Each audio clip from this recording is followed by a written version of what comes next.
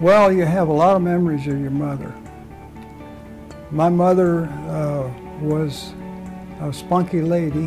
My mother had miserable breast cancer, and it metastasized and hit a vital organ after a long, long period of suffering, and she died.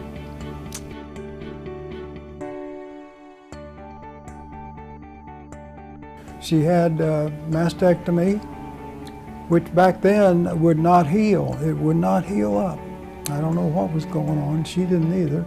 Doctors didn't. But, you know, it was just a waiting game, pain until it hit a vital organ and killed her.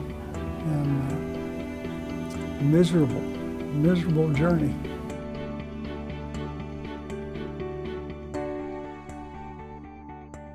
It's quite likely that a 3D mammography equipment would have detected a small little lump in her breast early enough to make it healable. This 3D mammography machine that we're trying to fund here is very beneficial.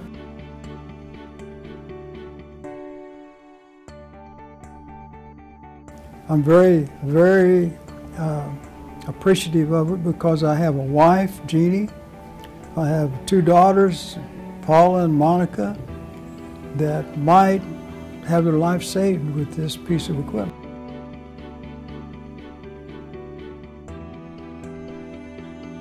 And, I don't know a better, more altruistic thing to do than to help people's survival rate from breast cancer.